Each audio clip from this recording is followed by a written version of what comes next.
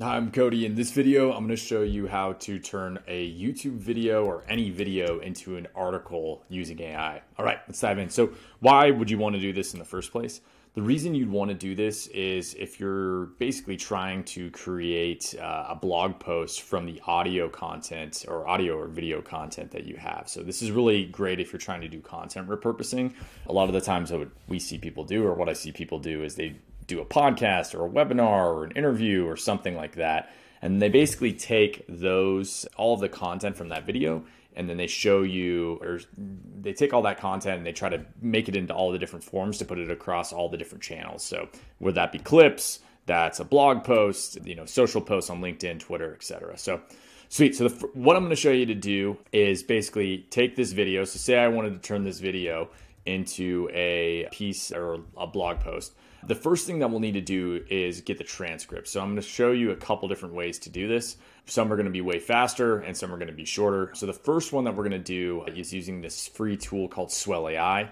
Swell AI is a content repurposing tool that will repurpose your audio and video content into kind of whatever you want.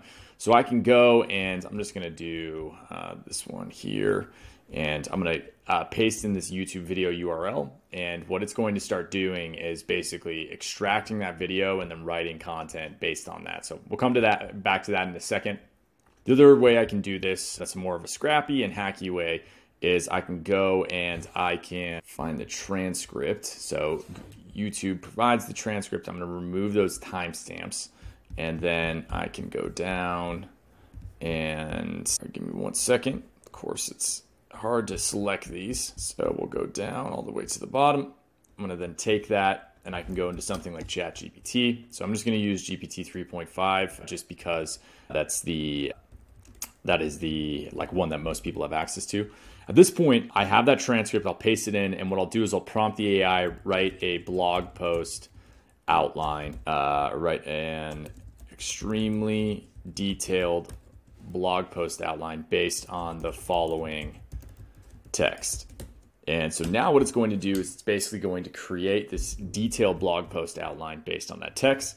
And then I can prompt it, now write an extremely detailed blog post based on this outline. And it's basically going to then convert that video into this written article. So at this point, I basically need to take this and I'll go to my wherever I'm trying to publish it, and I'll publish that article there. But this is a really quick and easy way to kind of get these work great for tutorial videos in particular. So if you're trying to do like how to Shopify tutorial, turn these tutorial videos into like written content for your blog, this is a great way for you to do that. So I then take this article at this point. You can tell it's not awesome, like it's okay, but it's not great.